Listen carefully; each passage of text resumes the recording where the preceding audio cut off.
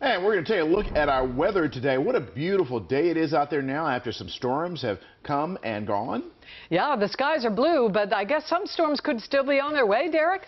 Yeah, still watching the possibility of some redevelopment here over the next couple of hours. That's something we're going to be taking a really close look at here through sunset.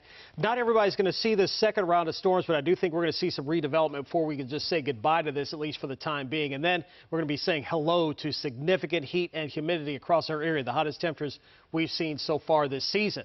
We still have that severe thunderstorm watch in effect for the counties in orange. That goes until 8 o'clock tonight. And again, that possibility is still there for some of these storms to produce some gusty winds and some heavy rainfall that could lead to some flash flooding. We saw that this afternoon across parts of southeast Baltimore County in the form of some flash flooding that occurred there, and also some gusty winds over on the eastern shore. Flood watch again goes in effect until 8 o'clock tonight. Where are the storms right now? Mainly over in the parts of the lower eastern shore and far southern Maryland.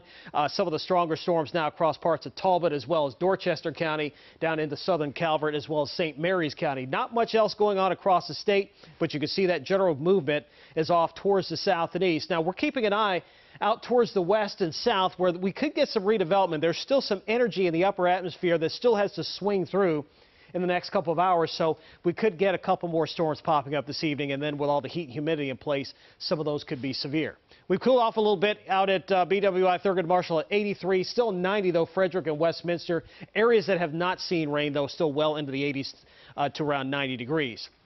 So storm chances will continue here through this evening, tapering off here later on tonight. Overnight lows upper 60s to around 70, and then the heat starts building in here as we get towards the end of the week here, as we're going to be watching high pressure in the upper atmosphere strengthen over our region. But that's that storm development I was talking about here through about 7 to 10 o'clock tonight here, heading over to the eastern shore. So maybe a little bit before sunset and then towards sunset, and then after that, by midnight, all the storms should be gone, and looks like tomorrow will be quiet. But look at all the heat to our south and west, starting to get in the low 90s, Nashville, Atlanta, down towards Charleston, Raleigh. Look at the muggy meter, really starting to spike up here. Dangerous heat and humidity expected here by Thursday afternoon, and these are the kind of heat indices we could be looking at. 100 to 105, maybe some isolated instances where it gets above 105 for Thursday, Friday, into Saturday. Relief, though, comes by the end of the weekend, so we do expect this to be a short duration heat wave, but it's going to be pretty nasty, though, when it does arrive. 92 your expected high tomorrow.